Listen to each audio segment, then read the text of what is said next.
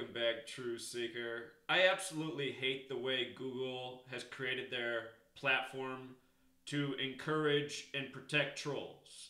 As most of you know, it's impossible to give a comment a thumbs down. And just ask yourself, why would YouTube make it that way? Why not make it so that a bad comment meant to troll can be thumbs down and knocked to the bottom of the feed? The reason why is because they want their troll comments at the top, because YouTube needs trolling. Trolling is a great way of sabotaging people who make important videos. Because so many people in this day and age, they'll load up a video and then they'll start scrolling through the comments and then they'll just get their opinion about the video from reading other people's comments, not realizing that a lot of them are bots and trolls that are on duty meant to attack, videos such as mine. So anyway, I noticed the trolls are leaving lots of comments like this, and the thing about troll comments is you can't thumbs them down, and a lot of times you can't even reply to them. Like, I can reply to other people's comments, but I can't reply to this troll comment. This person writes, "You're going to bring up this, but won't talk about Prince or the death of Denny Green." I mean, I'm the guy who predicted Prince's death and how he would die by the exact numbers he died by. I'm also the same guy who had about 20 videos on the death of Prince and probably another 5 more on the death of Denny Green. And from the day of both of their deaths, I had videos. And the day Denny Green died, I said, remember his death in case the Vikings end up being the first team to play in their own Super Bowl. And anyway, the real reason this troll comment's left is because look at what it does. First of all, it just completely deflects away from the importance of what's taught in here. It's like, why would you make this video if you're not going to talk about this? But I guarantee you this troll knows that I've made all these videos because, see, it's like a psychological mindfuck. They're trolling, they're trying to piss off the video maker, and they know why it pisses me off. I've had 11 channels deleted since June, So I work hard to get out this information, then some asshole troll comes through, a YouTube employee probably. The same people who turn my videos to comedy status right after I post them. This is all the stuff YouTube does to discredit the truth. But then anyway, leaves these bullshit comments that you can't even respond to. This is what YouTube's about. This is how long noses operate. There's a reason for the term Jude. It didn't come out of nowhere, Understand, all stereotypes exist for a reason, and there's a reason there's stereotypes about all groups of people, because all groups of people have legitimate stereotypes. Things that are true, So anyway, let's just do this again. Let's cover the deaths of Prince and Denny Green in relation to the Super Bowl. I know all this information off the top of my head. Denny Green died July 21st, 2016, but I just want you to see. He was also born February 17th, but I just want you to see. Denny Green, February 17th birthday. I just did a video about a football player sacrificed earlier this year with his February 17th birthday. He died July 21st, 2016, the day before they opened US Bank Stadium to the fans. And check this out right here. Denny Green died 155 days after his birthday, the day before they opened US Bank Stadium, plus 52 days before the Minnesota opener, Vikings over Titans. We just saw the Patriots beat the Titans. Things to think about. Check this out. February 17th, 2016, Denny Green turned 67 years old. Blood sacrifice, 67. He died July 21st, 2016. That was 155 days after his birthday. Then in ordinal gematria, A is 1, B is 2, C is 3, up to Z is 26, using the alphabetic order, US Bank Stadium sums to 155. If you pull out the English extended cipher, Killing also has this gematria of 155. Denny Green dead 155 days after his birthday, the day before they opened US Bank Stadium to the fans. Further, he died 52 days before the home opener, which was September 11th, 2016. That was Dan Quinn's birthday. Whoops, I gotta put this one in right though. He died July 21st, 52 days before the season opener against the Titans, which was September 11th. I was saying that was Dan Quinn's birthday, who was the Falcons head coach, who made it to the Super Bowl last year. First Sunday on his birthday. 52 days. This stadium is hosting Super Bowl 52 in Minnesota. has the gematria 52 in the base ciphers. Minnesota's also 515, a reshuffling of that 155, using that English extended. But it's 52 that's the big kicker. The top 4 seeds this year were 13 and 3, kind of like 133, including Minnesota. Minnesota, 133. Notice the 38 as well. U.S. Bank Stadium, 38. We were talking about how Gary Allen Anderson has name gematria of 98. He had the perfect 98 season for the Vikings. This year's the 98th season of the NFL. Vikings also has gematria 98.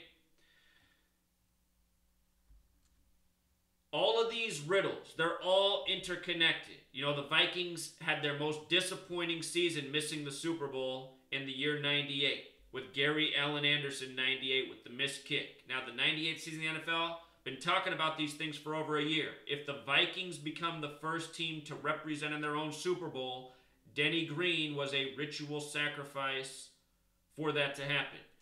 I also pointed out he could just be a ritual sacrifice for whichever team is supposed to play in the Super Bowl. He was born in Pennsylvania. The Eagles have a chance to make this Super Bowl. His birthday was also February 17th, 217, a number we talk about with the Patriots a lot.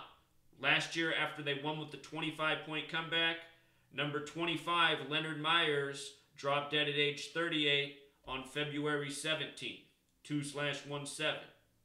See what I'm saying? Denny Green. I said in week 3, that's when I picked my Super Bowl this year. I had AFC Patriots from Super Bowl 51 on. I've been saying them the whole time. From week 3, I've been saying the Eagles are the perfect team. 13 years later, rematch, 13 stripes on the flag. It's all about the flag this year. 13's the 6th prime. Brady could pick up his 6th. See what I'm saying? Bill Belichick got his 6th at age 66. Or no, excuse me. Nick Saban got his 6th at age 66. Bill Belichick, if he gets his 6th this year, he'll turn 66. April 16th, the 106th day of the year. So, the only other point to make about Denny Green is this. Denny Green in gematria sums to 57. This is the Vikings' 57th season. Gary Anderson's 57 years old right now. If you write out 57, it sums to 131. Like Super Bowl's 131, like championships 131. Now I want to rewind it back to Super Bowl. These other numbers up here are important too. Prince performed in Super Bowl 41. That's the only Super Bowl halftime that ever had rain in the history of the Super Bowl. He performed Purple Rain, In the Rain. Rain equals 42. Look at the date of Super Bowl 41. What day do you think it was? Imagine. What day do you think Super Bowl 41 was with the rain performance? It was February 4th. 4/2. Purple Rain. You see? February. That lone month with reduction gematria of 42. February 42. Prince in the Rain on 4/2. The Colts won the Super Bowl that year over the Bears. Jim Irsay bought the guitar Prince performed with after his death by the Code, as we talked about. Bought it on the anniversary of the Purple Rain release, June 25th, which came out in 1984. But anyhow, Prince performed in Super Bowl 41. He died April 21st, 16. 4 plus 21 plus 16 is 41. Died on a date with 41 numerology. April 21st, 2016, a leap year, was also the 112th day of the year. Talked about the day he died, his connection to the Super Bowl. The Super Bowl later that year was Super Bowl 51 in Houston. Houston 112. But I talked about the day he died. The connection from his death to the Super Bowl to the NBA Finals. And remember, on the day the NBA Finals began was the day they came out with the fentanyl story. Remember? That's when the fentanyl news broke. Prince died from fentanyl. Notice the gematria of 98 and 37. Death has gematria of 38 and 97. Prince also has that gematria of 38. Again, Minnesota equals 38. U.S. Bank Stadium equals 38. Gary Anderson missed the 38-yard field goal once upon a time. But fentanyl, a lot of interesting numbers in that drug. 34, like murders 34. For a second, they tried to make it seem like maybe he committed a suicide 34. Notice the gematria of 119 in suicide. It's also in fentanyl. That's a special number. All-seeing eye. And a whole lot more. Special number. But Prince, he died last year by the numbers. Denny Green died at age 67. Blood sacrifice, when spelled correctly, blood sacrifice equals 67. I talked about how the day the day Vanity died, which was February 15th, the 46th day of the year. I talked about how the day she died, Prince better watch out. Prince had the number 67 and 118 coded on him. Prince ended up dying a span of 67 days from Vanity on April 21st. He had the song I Would Die For You with the letter U. The letter U is 21. He spelled that song with the number 4 and the letter U. 421. Prince died on 421, April 21st. He also had the song about 319. He died 319 days after his birthday. In Satanic Gematria, killing is 319. Check out his song 319. But coming back to blood sacrifice, Prince died a span of 67 days from his birthday. Denny Green dead at 67. We see this pattern again and again. When Prince died, he died in an elevator. Gematria of 118. Like the word death in Jewish gematria. Prince's name, Prince Rogers Nelson, equals 118. So does death. And before he died, the day Vanity died, I put out a video. I said, Prince, he's got the numbers on him. He's next. Watch for 67 and 118 and Prince. Boom. Dead a span of 67 days from Vanity, whose death I said he'd be connected to, and dead in an elevator. And if you want to know something really weird, look up Eric Prince. If you don't know who that is, very powerful political family. They own the mercenary military company that we, the taxpayers, give billions of dollars to pay their mercenary forces off fighting these needless wars. His sister's the head of education in this country right now, if you don't know who Eric Prince is. But Eric Prince, his father died in an elevator. Isn't that weird? See how many celebrity deaths have been in the elevator. Elevator also has gematria 46, like sacrifice. Vanity dead on the 46th day of the year. Vanity 46. Anyway, the day Prince died, show how his death was connected to all of the sports. NBA Finals, the 112th World Series. I had guaranteed the Cubs were going to win the World Series before his death happened. And he last touched down in Illinois right before his death. You know, team from Illinois went on to win the World Series. And then, of course, these riddles with the Super Bowl. His death last year is absolutely connected to what's going on with this year's Super Bowl. And speaking of which, I've never done this before, so let's just do it in real time. Maybe there's something here. The Super Bowl is also on February 4th again this year, you know. Same date he performed Super Bowl 41. 93 weeks and 3 days later from his death. Okay, Minneapolis, Minnesota equals 93. Minneapolis is on the 93rd meridian. Saturn, the keeper of time, has gematria of 93. Prince died 47 days from his birthday, and time is 47. The first Super Bowl season was the 47th. So, absolutely, Prince's death is synced up with this Super Bowl. Does that mean Minnesota's going to be in the game? You know, maybe if we did more research, we could find out for certain. But again, between Denny Green and Prince, could all just be ritual for the big game, and the numbers are there for the Patriots and Eagles, as I've talked about all season. You know, so definitely not coming off that. But if Minnesota's in the big game, understand that is what these people died for Minnesota to be the first team to play in their own stadium. And one more time, Prince said, all we can go by in this world is prophecy. That's his quote. Talked about that all year. Lo and behold, they opened up his house as a museum on October 6th. 10-6. Notice the 666 in prophecy. Notice the 110 as well. Minnesota has the 110 and 52. So, very interesting. It's also interesting that Minnesota's 365 in Jewish. I learn things every day, and I forget a lot of things because there's so much to keep track of. But sometimes I see things I think, why would Minnesota be 365 in Jewish? Is there a riddle there? I'm sure there is. But focusing on Denny and Prince, and just in case you forgot what day Prince died, put it up here. It is April 21st, 2016. Vanity died February 15th.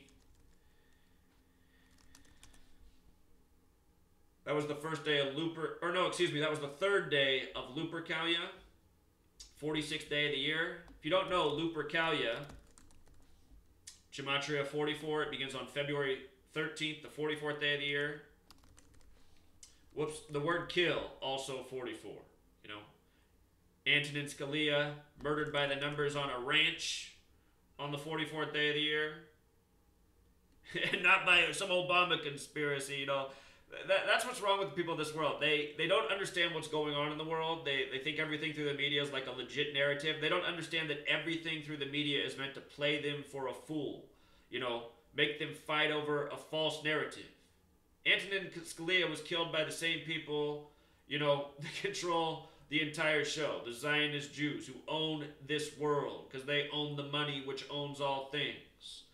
And this is how they operate, by controlling everything this way. Murdering people, doing everything by this code known as Kabbalah. You know, show you this about Super Bowl 52. Kabbalah 52, the word the Cabal 52. It's where Kabbalah and the Cabal meet. The term the Cabal comes from Kabbalah. The Cabal are the secret political faction, you know, operating above people. This is how the Cabal operates, with Kabbalah, which is the belief that God created the world by merging the letter with the number. And that's called Gematria 52. You know, the physical model for Kabbalah is the Tree of Life 52, and the Jewish word for Tree of Life is Etzat Chaim 52. You know? November 9th, our entire calendar synced up with this, by the way. November 9th, always a big day in history, the day the Berlin Wall fell. That's the day that leaves 52 days left in the year. And there's a lot of synchronicities like this with the calendar.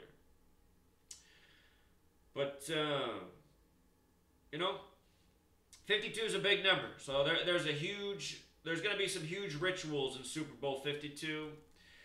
They've also, you know, I don't think they'll mess with the Super Bowl. They like to always get this, like, fear hype going around it. But if there was ever a year they were going to do something stupid at the Super Bowl, this year might make sense. They've had multiple big venue attacks this year. The hoax on May 22nd in the UK. By the way, I called that date for a major terror hoax months before it happened. And also the terror hoax in Las Vegas, which I called months before it happened. You know, nailed two major false flag dates and told people to circle those dates as the biggest ones on the calendar this past year. And they were the two biggest false flags. They were both at, you know, major events. Out of both of them, narratives came, could we see terrorism at something like the Super Bowl?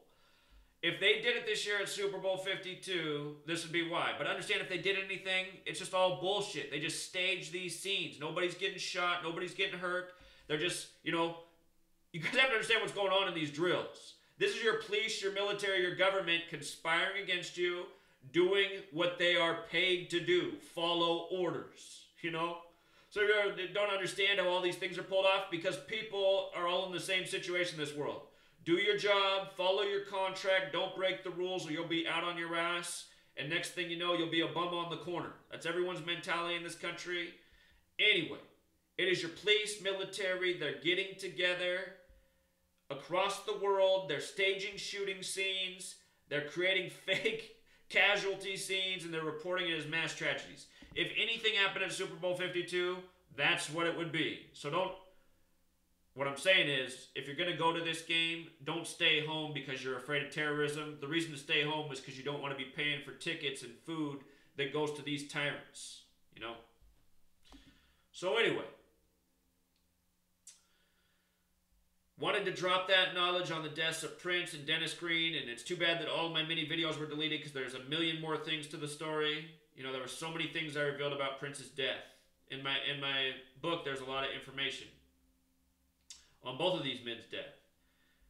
And this next comment down here, it's crazy how they do this. It's like they can see the future. This person's probably new to my work. You guys, they don't see the future. They've planned the future. You know how when a book or a movie series comes out, you're watching part 1, you're reading part 1, but parts 2, 3, and 4 are already written. That's what these people have done with the world. They have scripted and planned our future, and they're working at a pace that they can control the masses. The elites are ahead of us in technology. A big gap between where we are and what they're capable of. So when you have this kind of advantage, you can say, okay, we're going to reveal to people this much about technology by this year. Why do you guys think that technology is always on a steady, never-ending, increase? Computers continually getting better and cheaper. They want everybody in front of the computer. But how is this possible to just continue on a perfect trajectory as technology does? It's because they're already way ahead with all of this stuff, and they're taking us to the point that they want us to be at by each planned chapter, if you will, of each planned new season. This is the world we're living in. It's so obvious. I've been explaining it so clearly. That's why September 11th happened at the beginning of the new century. And this is just how blind we are as a nation. The information I had as an 18-year-old was actually mostly from watching the news and seeing the things they were putting right before my face. The news, I don't remember if it was 60 Minutes or John Stossel or what it was where I first saw it, but I just remember on TV when they talked about this project for a new American century that was now the Bush administration, and how they'd actually written about how we needed a new Pearl Harbor to catapult an agenda in the Middle East and, make some domestic changes for a growing, rapidly expanding United States population. They're telling you this right on the news, and I'm going, really? Project for a new American century. They need a new Pearl Harbor for a war in the Middle East. They need a new domestic agenda to control the population. Did they just put that on the news? Right after they just showed me this bullshit September 11th story with the perfect demolitions of towers? And they told you a man in a cave across the world did it. Now you need to give up your rights. You don't need any more liberties. You need the government to track you and keep records on you. You need a new hit action show with Kiefer Sutherland where he's Jack Bauer, and every week he's busting up some terrorists. You guys didn't notice how that show released right with 9/11, and then Mo Lewis flew into Drew Bledsoe. The New York Jet took down number 11, and then came Tuck Rule Tom Brady, the greatest quarterback who had hardly an athletic bone in his body, no ability to run, no agility. Somehow, magically, despite his lack of athleticism, defensive coordinators cannot figure out how to get to this guy in a league full of the fastest, strongest men in the world. No matter who Tom Brady's offensive line is, they just give him all day in the pocket. No matter what defense he's going up against, his receivers just have all this clearance and gap room. And I just hate listening to the Goyim talk about these games. They'll link a clip. What about this throw right here?